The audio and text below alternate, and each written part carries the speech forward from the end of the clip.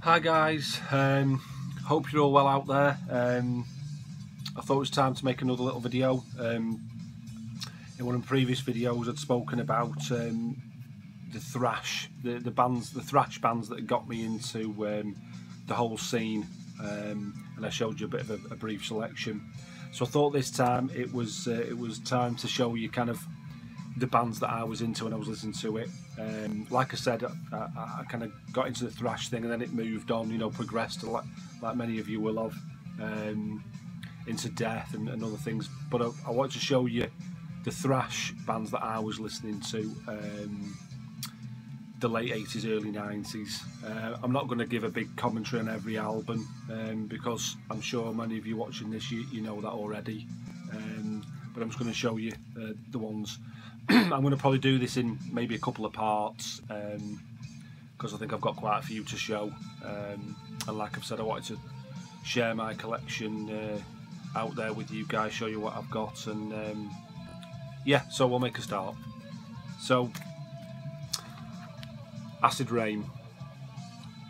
Unfortunately, I never got to see these live back in the day, which I would have liked to have. They were a great band. This has got the Moshkenstein EP on as well, and the song Motherly Love. I just think it's a classic thrash tune. Again, obnoxious. Acid Rain. This is for me was another step up from the Fear and Moshkenstein. The production was better, the songwriting was better, slightly different band. I think they had an extra guitarist, but this for me is a classic slab of UK thrash. Anyone out there who's not heard this, you need to listen to it, because it's one of my all-time favourite thrash albums. Acrofet, from America, speed thrash. I first heard this on where is it? Stars on Thrash, a Roadrunner compilation. Yeah, and this was the first time I heard these, and every song on here I really liked it. I was introduced to Atrophy and a lot of the bands, but yeah, that was my first taster of Acrofet, and I really liked it. They had a second album, I think it was Faded Glory, but I've not got that. I used to listen to it back in the day when I had it on vinyl, but I haven't got it. Again, I suppose with these CDs I should point out that I'm just showing you the ones that I listen to, that I've got it in my collection now. There are some others that are on my Holy Grail want list, but I'm going to show you the ones I've got anyway. But that's a great album.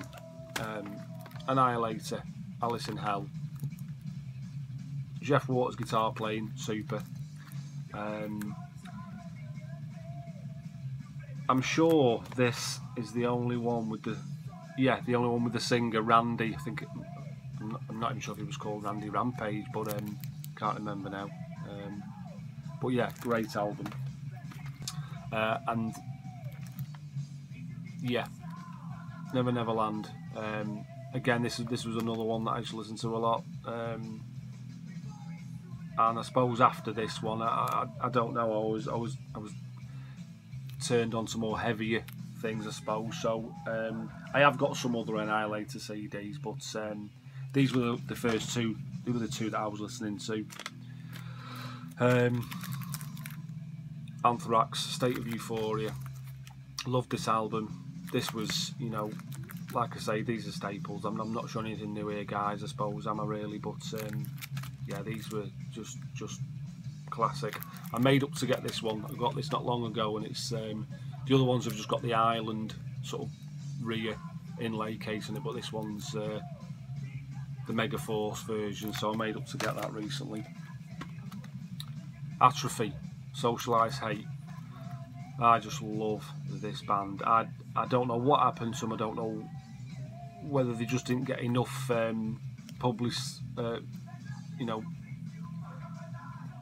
I don't know whether it was advertisements in magazines, or they just didn't get, they didn't get.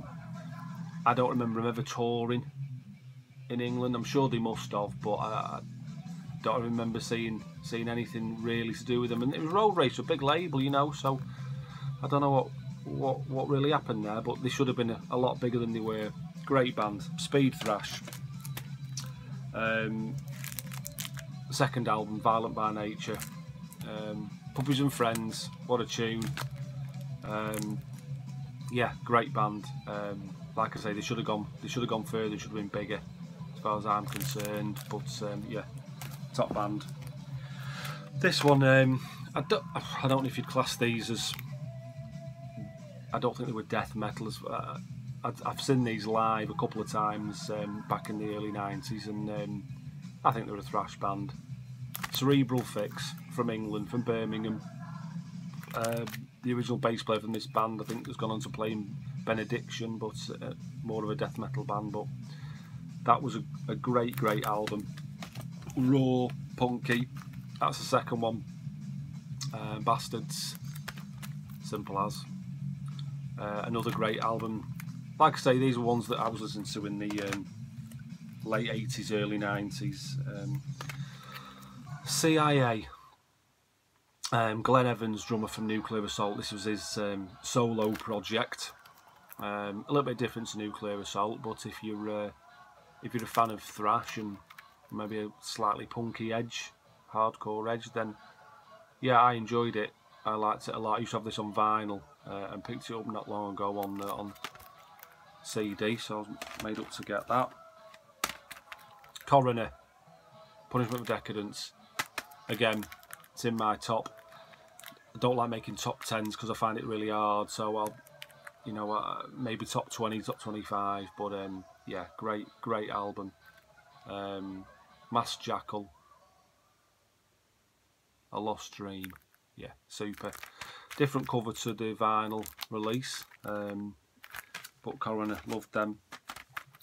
And again, more Coroner, No More Colour. This is another great album, another great one. If you've not checked it out, give it a spin. It's fabulous. Can you call them thrash? Don't know, but I loved this when it came out, and I suppose it wasn't far off thrash metal as far as I was concerned. It had the riffs and it had the aggression, but this was a definite constant in my tape player. Loved it. I think I saw those live supporting Pearl Jam, I think, maybe in Manchester, but yeah, great band. DAM, all the way from Morecambe, not far away from myself in Blackpool. Signed to Noise Records. I saw they supporting Nuclear Assault, a club called the Gardens in Morecambe, and it was a great gig. Little sweaty venue, it was brilliant. If you've never heard them, check them out. Speed, thrash, yeah, great. DAM. I've shown another Dark Angel in my other original video, but this was another one. Yeah, Time Heals. Time Does Not Heal, I beg your pardon.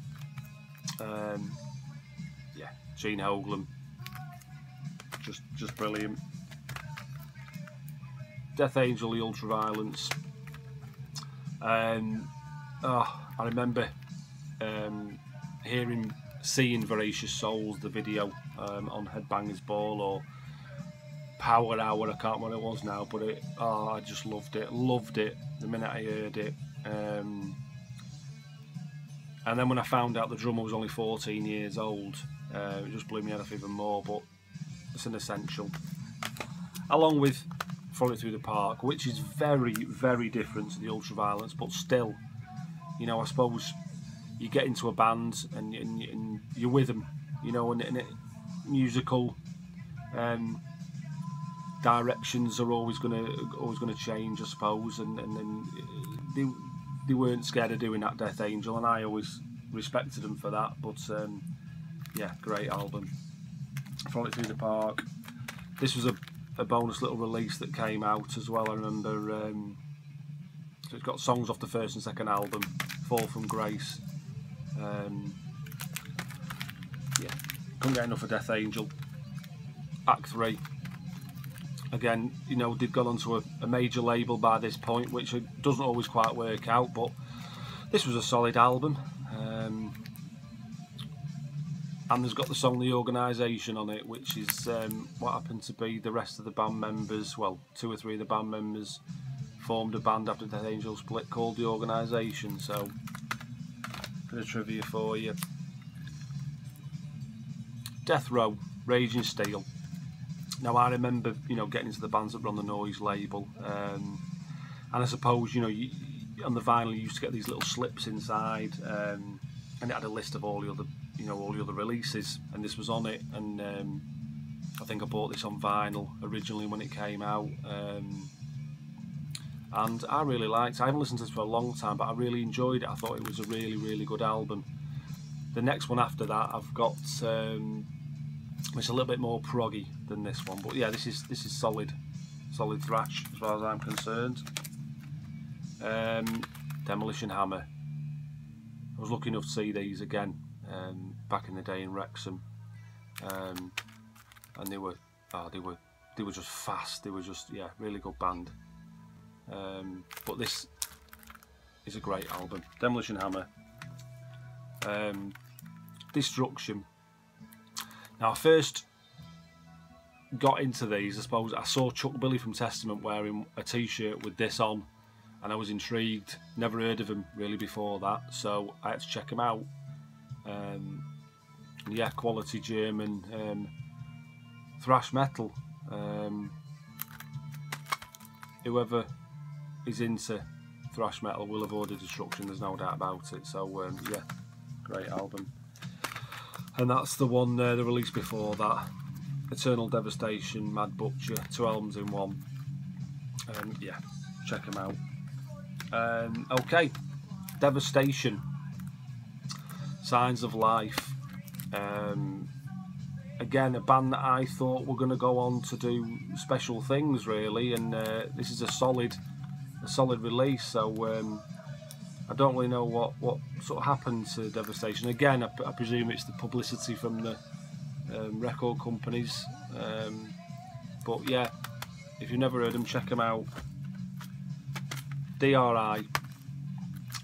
Yeah, crossover, I suppose. But again, with all the sort of compilations that you were hearing and were going around, I heard the song Manifest Destiny, and that turned me right onto DRI. And yeah, quality band. And then the next release was called Thrash Zone. So, you know, if you listen to thrash metal, how can you not? It's called Thrash Zone. You've got to buy it, haven't you? Yeah, good quality thrash metal though. I suppose crossover, like I say. Okay, I'm going to show 1 or 2 more. I don't want this video to go on for too long, so I'll get up to maybe E, and then we'll stop and we'll carry on another day. So Evil Dead, Annihilation of Civilization. I don't remember how I came about hearing this band, but if you haven't heard them, please do check them out. Again, another band, you know, it must just be to do with record companies not having that money to push them the same as they do with some other bands. So it's a bit of a travesty, really, why some of these bands don't get the adulation that they deserve. But that's, for me, it's a great album. I also listened to The Underworld, the second album by them as well. Not as much as the first one, but yeah, we were me and my mates were well into these. They were, and I think it was nice because I suppose if bands aren't taken on by everyone and they stay a little bit underground, as the whole thrash metal scene is becoming bigger and bigger and bigger, you know, building up to the sort of Clash of the Titans. It was nice to still have bands that were in the underground that no one had heard of. Again, Excel, this is another band that I was turned on to by seeing, it could have been Chuck Billy again, unless I'm wearing one of their t-shirts. Again, I think they're from Venice Beach, California. If you haven't heard them, again, crossover, I suppose, thrash, but more thrash than crossover. But yeah, check them out if you've not heard them, they're a good band. Exorder, The Law. Now, Slaughter in the Vatican, I was listening to, and that was my favourite. I haven't got that on CD. That's on my Holy Grail list. But this was also a good one. I suppose at this point they were maybe going a little bit more towards groove. I don't know, but still for me it's a great album. Great album. Exodus, Bonded by Blood. Exodus, Pleasures of the Flesh. Exodus, Fabulous Disaster. And finally, Exodus, Impact is Imminent. This was their release that was on the on a big major label. I was only showing you those quick because you know you'll have all known, you'll have all heard these albums. Of course you will. A great band, Exodus. Yeah, Paul Baloff on the first one, legendary. As far as I'm concerned, all four of these albums are thrash metal, you know, staples. So yeah. So guys, I think what I'll do is I'll leave it there, and then we'll carry on in the next video from F onwards. And yeah, nice talking to you all as always, and thanks for taking the time to stop by and watch this video. And I'll see you again very soon, guys. Yeah, all the best. Take care.